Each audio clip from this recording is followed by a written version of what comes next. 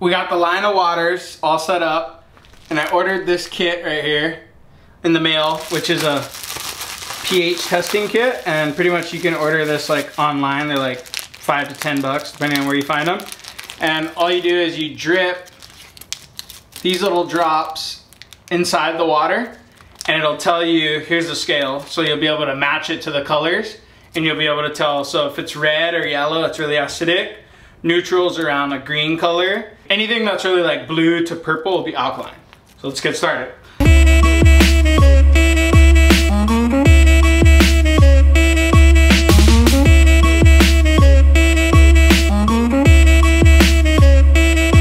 Here we go. Kauai, great water. Pass the test. That looks at least neutral, if not headed towards alkaline. Aquafina, trash water. Straight acids like orange, dark orange. Kona Deep, also acidic water. It's like yellow. Hawaiian Rain, also bad, acidic water. Hawaiian Isles, also bad. Kind of shocked how many bad waters there are in Hawaii. Hawaiian Springs, killing it. Super good water. Their water looks really neutral, if not headed more towards alkaline. Aloha Hawaii, also bad. Now, here's P. Diddy's water. P. Diddy's water passes. Now, his water is definitely alkaline. You can see it's like, look at the color difference. The color is like dark purple.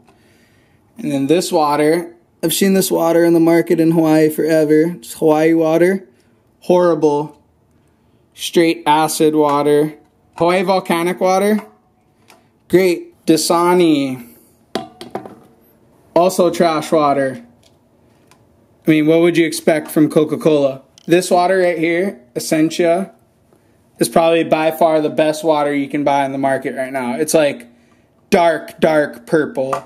They claim 9.5, but it looks like 10 plus. Now there's this water from 7-Eleven, Island Pure, also trash. Shame on 7-Eleven, that's like almost orange, it's so bad.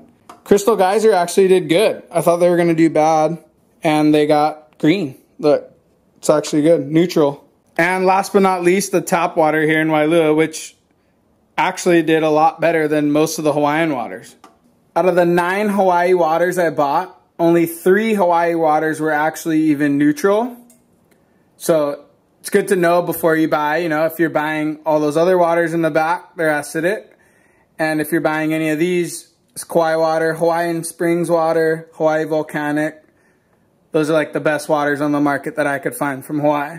So know before you buy, don't drink acidic water. Drink something either neutral or something alkaline like this. This would actually be the best water you could drink right here.